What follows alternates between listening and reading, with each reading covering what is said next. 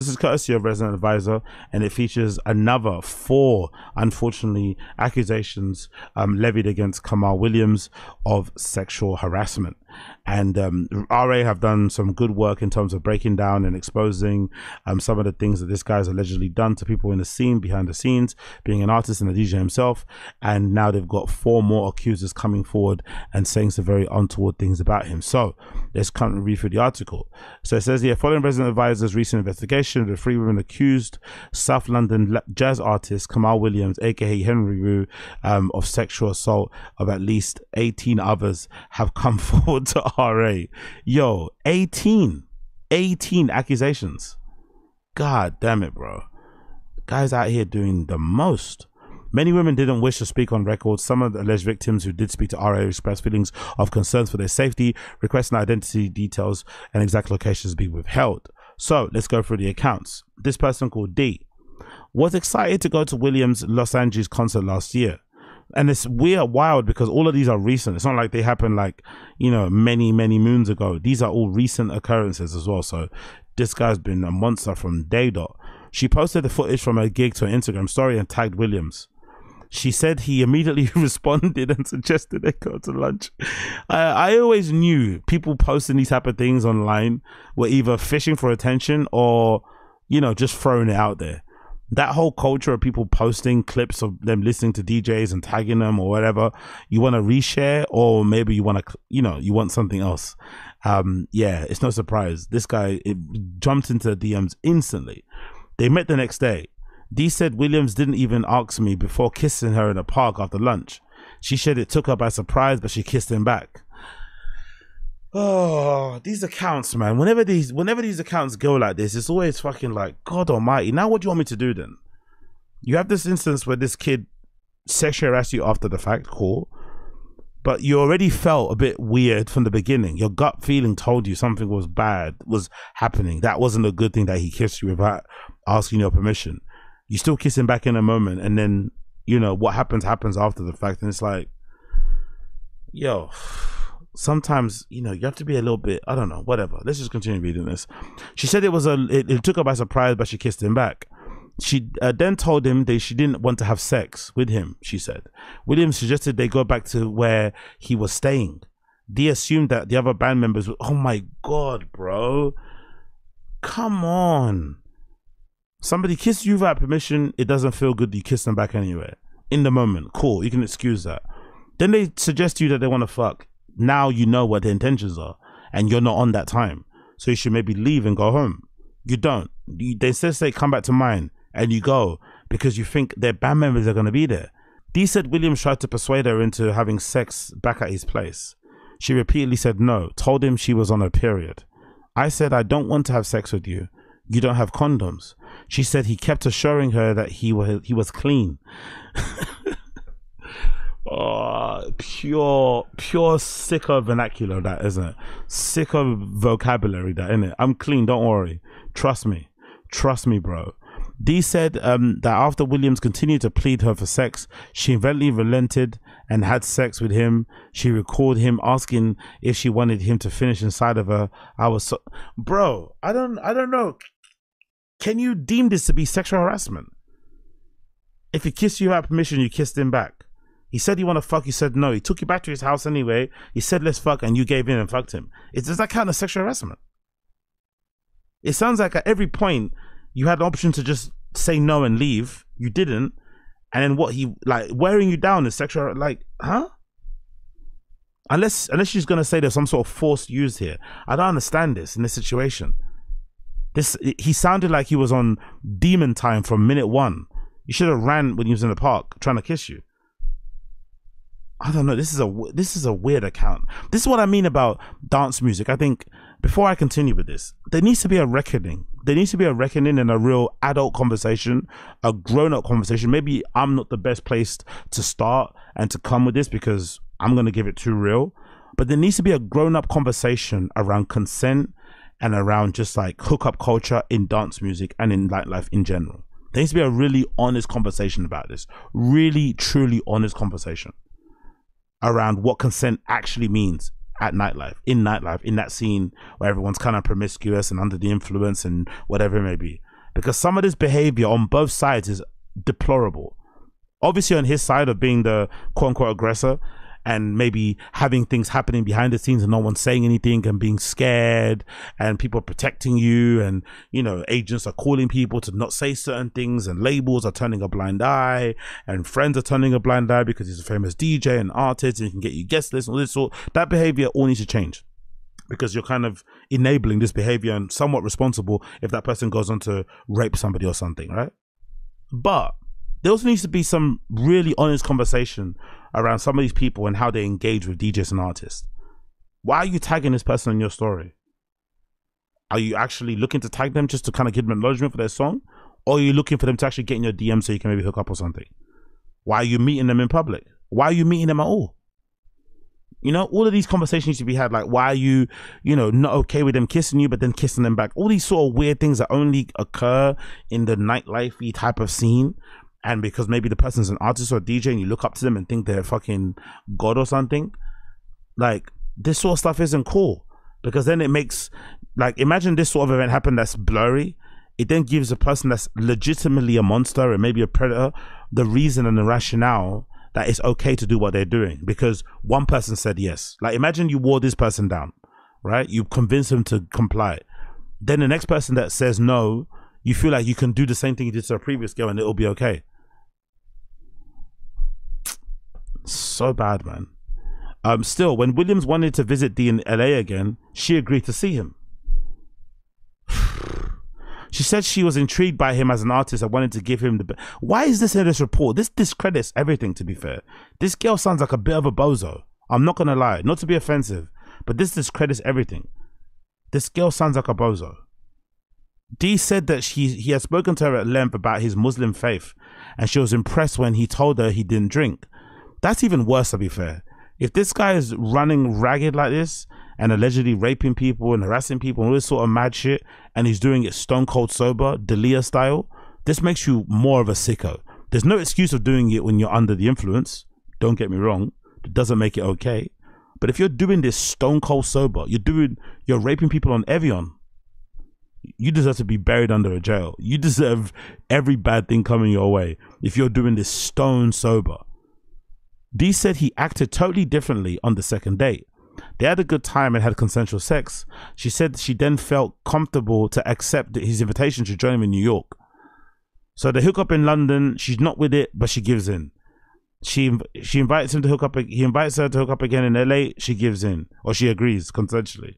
Then New York. It's like, where's the complaint here? To accept the invitation in New York, we're playing another show. But Dee said she was confused by Williams' behavior on this trip. She asked he didn't attempt to have sex or show her any... Just don't go. I don't want to fuck you and don't come on to me, please. Even though we've, like, just don't go, innit? Like, honestly. Because it seems like, from what I've been able to see, a lot of abuse in this dance music, once you give them an inch, they're going to take a mile. That's what it seems like to me. They're very like aggressive with their shit. From what I'm seeing, reading different accounts of different people. So I feel like if you're a girl in the scene, don't give somebody anything. Because if you give them a little taste, even a little suggestion that it could be on, they're never gonna stop. Especially under the influence or just whatever in the environment that they're in. You really can't give, I think maybe it applies across a board, but I think in nightlife in particular, you can't give these guys an inch, because I feel like all of these guys have been in situations where they've quote unquote wore somebody down. If you're a dude, trying to wear anybody down to fuck you is really, really, really sicko behavior. But I think a lot of these guys have been in the same position where they've done it and it's successful. And guys, speaking as a man myself, we're quite redacted. You know, like we're quite binary in our thinking. When one thing goes well, even if it was done in dubious circumstances, we're just going to try and repeat that again to get the same result. So if we meet resistance again and it went well for us last time by saying, no, come on, man, please, please, please, and it worked, we're going to do it. Even though that counts as harassment and coaxing, it's a little bit weird and the power imbalance, we get it. But I think in this situation, if you have an inkling that this guy could be a bit weird, a bit of a creep, you don't give anyone benefit of the doubt. Even if you like them, you like their music, you don't give anyone the benefit of the doubt, especially when it becomes, you know, when there's sex involved and that sort of shit. Because especially if there's a guy who's gonna overpower you, there's no way to you to get away, blah blah blah blah. No one gets the benefit of the doubt. Everyone has suspicion. You have to always go into every interaction thinking, okay, this guy could be a weirdo. If they prove you wrong, cool, but no benefit of the doubts. Oh, I just went back to his to hang out, to go watch Netflix. Like, what? I was warm, so I took off my trousers. Like, what? Like, what are you doing, bro? Like, he already showed you he was on demon time. Why are you going? Like, why go back? Like, stay away. Danger. Anyway, it continues. She said that he didn't attempt to have sex or show her any affection. She alleged that she saw him snorting a white substance. She's also a snitch. What was she sniffing then? Did she say what she was sniffing? What? Come on, man. She alleges that she saw him snitching a white substance, and she asked him what it was. She said he told her it was ketamine. Oi, ketamine. Big up my ketamine man, them. K-hole to the death. She accused him of lying to her, having told her he didn't take drugs. She said he told her it was medicine. It's for my mental health, babes. It's for my anxiety. I'm an artist. I got anxiety. I'm an introvert. By the way, that whole anxiety thing as well, stop it. There's too many DJs in the scene now who are faking they have autism, faking they have anxiety and whatever. You're just a cunt. Stop it. Stop with the self-diagnosed ADHD, anxiety, whatever. You're not. You're just a cunt. Like, smile, say hi. You know what I mean? Stop being a cunt. Anyway, she accused him of lying to her, having told her he didn't take drugs. She said he told her it was for medicine. After 5 unpleasant days in New York, Dee went back to LA and told William she wanted to be friends. Cool. So after, yeah, anyway, whatever. Cool. Weeks later, Dee found out she was pregnant. Whoa. Okay, now it gets dicey. Now it gets dicey. You let some DJ finish in you because you like him as a DJ. Then you find out he's a druggie and you don't like druggies, and then you find out you're pregnant by this DJ druggie guy. Woo, that's a roller coaster of emotions. Dee found out she was pregnant, and she said she texted Williams to tell him she was angry. The conception date lined up with the date Dee met Williams, when she said he verbally pressured her into unprotected sex. She was in no other sexual relationships at the time, she said. Dee recalled him asking her if she was sure he didn't want to keep the baby. She went on to a doctor to seek an abortion. Oh, yay. That is dicey. Oh. After that, he tried to call me. He didn't even ask me what happened. How are you feeling? Did you have an abortion? Dee said. The abortion was so painful, not only physically, but emotionally. I was remembering the first day we met, how I was telling him no, and I was blaming myself because I didn't. No. How are you gonna? Hold on. She had consensual sex with this guy like twice after the first time. That, what? Why are you remembering why would you regret the whole thing? Why are you remembering the first thing? If anything, you should be like, I'm upset I ever agreed to meet him in the first place. You should have never met him in that park. What? Okay. Anyway, this guy sounds like a piece of shit anyway, so it is what it is. Talia, another account. Talia described a similar alleged experience after meeting Williams at a diner in Los Angeles. By the end of the night, he'd invited her to come to Chicago with a band. I wonder how many guys in the scene exist who are just cool, who say this. It feels like everybody that says stuff like, hey, why don't you come on tour with us, is always going to be a creep. It's always going to be a rapist. It's always going to be an abuser. I wonder if there's a cool dude who exists in the scene as a DJ who says the line, hey, you should come with us on the next tour. You should hang out. Come back to the, like, that must exist, right? There must be party boys that like to throw down, who aren't dickheads, who aren't abusers. It must exist. But that line sounds like a creepo line. That sounds like the Black Book of creepo line. I mean, in the 101 of being a creep. Hey man, come on, because you just met this person. Why you invite? It's almost like you invite someone on holiday. Hooking up with somebody at the club is one thing, I get it. But inviting somebody to come on tour with you, or to come like I'm on tour, man. Like, you were there, I'm going somewhere else. Like, I don't know. I don't know. I love music, and it seemed like a wild, fun, and you only live once thing to do. She flew to Chicago and joined Williams and 2 bandmates in their Airbnb. Already, first mistake. You just met this person, you're going to their Airbnb. And the funny thing about all this stuff, this is all happening like not even in the kind of midst of a party, which makes sense because sometimes your decision-making abilities can be a little bit impaired because of all the drugs and drinks you've had. These are things that have been happening like in like daytime, after the fact. Like, the naivety involved in this sort of stuff is bedazzling. But maybe these kids, these girls involved are super young. But I just don't know. It's like going to someone's house, like, okay, cool. She met the 2 bandmates in the Airbnb. In a bedroom, she said she and William started kissing and began to initiate sex. Or he began to initiate sex. She recalled telling Williams no. So every girl, this guy's got to be a bit of a psycho, innit? Because it seems like every experience he's had sexually with girls involves the girl saying no. That's not a good thing, innit? It's almost like, you know, when people say if you have to ask a girl's ID, it's probably not a good thing. I think if you're a guy and every sexual experience you've had has started with a girl saying no, you probably have to look at your approach. You probably have to look at what you're doing. You probably have to ask yourself some very honest questions and look yourself in the mirror, because that's not normal. Every initiation of sex is met with no, no, no. I don't know, man. You sound like a psycho.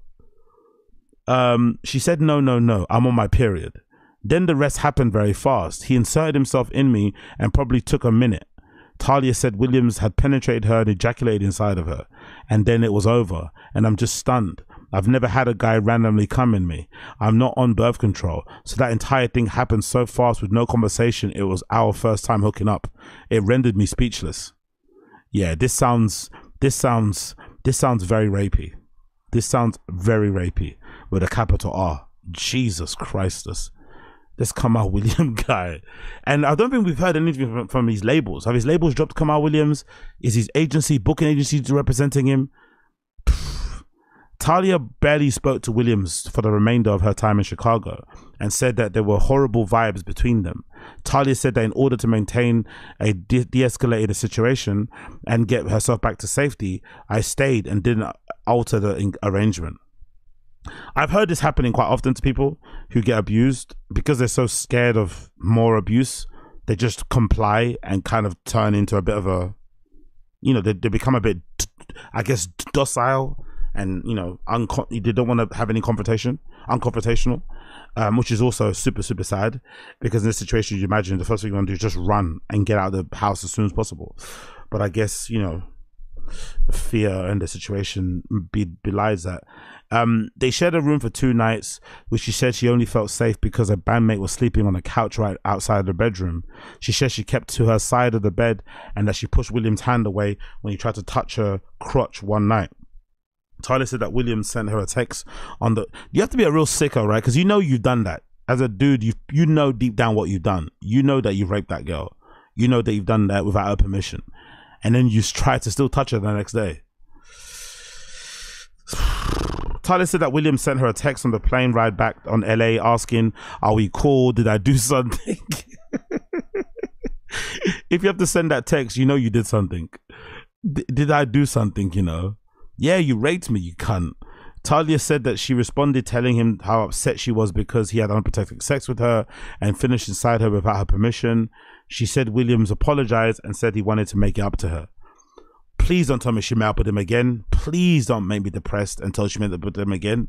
Please. Talia took plan B because she was worried she might get pregnant. She said she also found out that she had an STI and said she wasn't sleeping with anyone. So he not only made her pregnant, he gave her an STD. Okay, cool. Talia tried to request $100 from Williams to cover the cost of the pregnancy test, the STI test, and medication she was subsequently prescribed. She said he responded to tell her that he would call the next day. He attempted once and she tried to call him back, but they never spoke on the phone or texted again. So she paid out of pocket. Yeah, this guy's a piece of shit.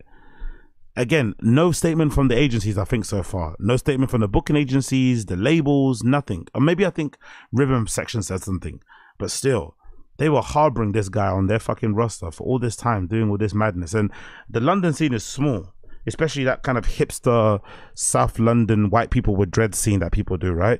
The Cafe Auto scene, all these people vibe around. It's a small industry, small scene. So probably everybody knows about this guy and how he runs, and they probably all turn a blind eye because they think it's some talent, you know, these artistry matters, and they want to get on guest lists. It's a very toxic industry. Like, unfortunately, the closer you get to people on the inside, the closer you start to see that all the stuff that I like to see, which is DJs and stuff playing, the boiler rooms, the, you know, the festivals, the raves, the clubs, it's all fun. But behind the scenes, behind the closed doors, behind the curtain, it's dark, dark, dark, dark. Self-blame was common among the women who came forward to RA. They said that they felt that they were somehow at fault for not having done more to try to stop Williams, or for having given him the benefit of the doubt when the first exhibited behavior perceived as alarming. The first girl in this particular article has to take a lot of personal responsibility. The rest of them, they're definitely 100% victims. The first one, though, it's like, bruh, come on. Many of these women had met Williams as fans of his music and felt that he abused his position of power. This unbalanced dynamic has been a running theme demonstrated in many reported cases. I think if you're a girl and you're reaching out to a DJ, unless you actually want to hook up, be very clear with your intentions. Do you want guest lists? Just get the guest list and keep it moving. Meeting people in private to just hang out and talk music is never gonna... No, don't do that. Don't do that. Don't. Especially alone. Like, huh? When Farah allegedly agreed to meet Williams at his studio, she said that she was under the false impression that she would be joining him to make music. Fucking hell, man. You meet somebody alone in the studio and you think she's... Okay, cool, bro. Someone you don't know. She had attended one of his DJ sets a few months back and liked some of his Instagram stories. He responded by asking her if she was a singer and invited her to meet him in the studio the following night. I was like, oh my God, this is amazing that I get this opportunity. There were 2 other men at the studio when Farah arrived. She said hours went by and Williams had barely spoken to Farah, which I thought was a bit weird because I was invited to sing and do music. Okay, cool. So in this situation, he did manipulate the situation a bit, which is what abusers do. Come to the studio, you think it's a bit sus, but you go anyway, you arrive, he's actually in a studio session with actual musicians who happen to be 2 other guys. You know he's not going to try anything in front of the other dudes. Plus he's ignoring you, throwing you off. So, at one point, Farah went to get a cup of tea and Williams allegedly followed her downstairs. She said he hugged her and she didn't reciprocate the hug. Farah recalled Williams saying that he really liked her. She thought it was odd as they hadn't really interacted. Sicko vibes, bro. I think I'm in love with you. It's like, we barely know each other. It's like, what? Later, Farah went downstairs to use the toilet. She alleged that when she came out, Williams was waiting outside the door. Whoa. She said he told her to come with him to another part of the studio, a small single-person insulated booth for recording vocals. Farah alleged that Williams undid her jeans, put his hands inside her pants and started touching her as he began to masturbate. She said it all happened so fast she didn't know how to react.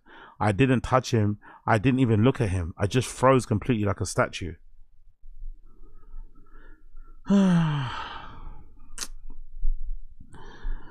This guy, man, this guy. Like, how do you not end up in prison? That's a weird thing about sexual assaults like this, isn't it? How do people not end up in prison for stuff like this? Like, how does it not happen? How is it so hard? Why is it so hard to get people like this just put in prison? Because that is a wild thing to do to somebody. Invite them to the studio under false pretenses, follow them around, and then literally jump on them and like, how does that not end up with you going to prison? It's just insane. Like, it honestly is insane how people just don't get locked up for that. And all you get is an article in RA. Okay, cool. It's a bit embarrassing. People know your secrets, but you're still out there free. You're still doing your thing. Like, how are you able to still be walking the streets when you did it like this? Marion said that she was blown away when Williams contacted her out of the blue on Instagram. She said he immediately told her he had autism. See what I told you earlier about people with this self-diagnosed thing?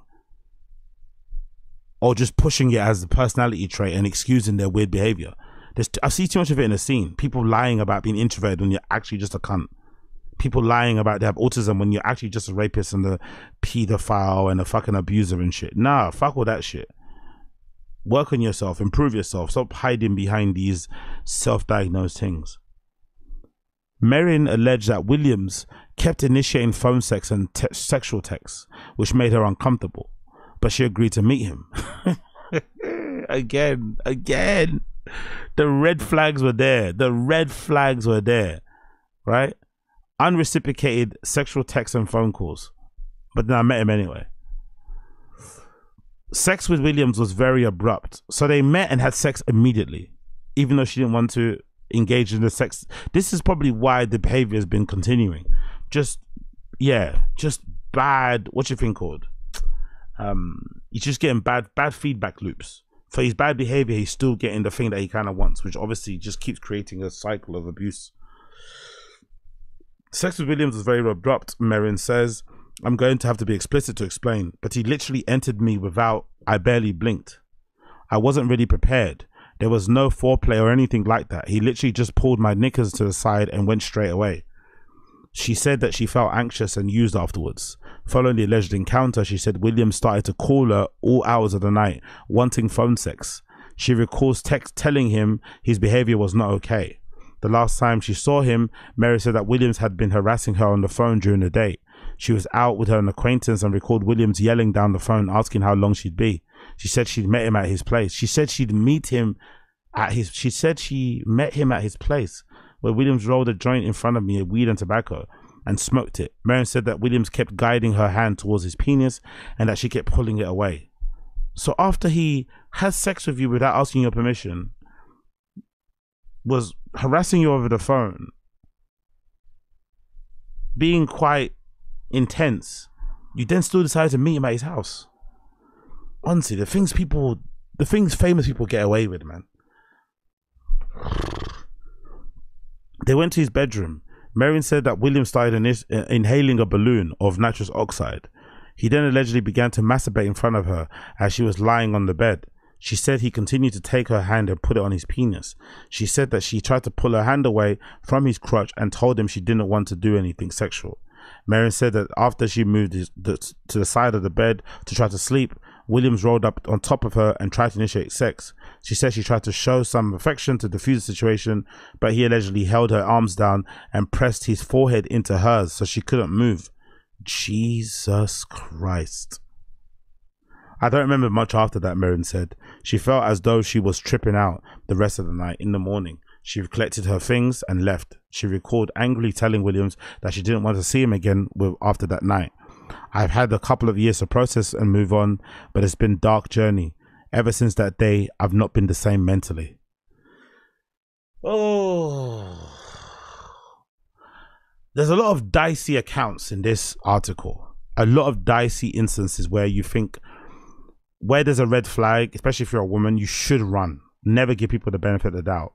But you also have to assume that this guy is a abuser. So he's had a lot of practice and knows how to, you know, guide people into doing the things that he wants them to do, even though they don't want to do it. So maybe in these situations, unfortunately, because of his history, the girls didn't stand a fucking chance. The moment he ensnared them, he wasn't going to let go until he got what he wanted.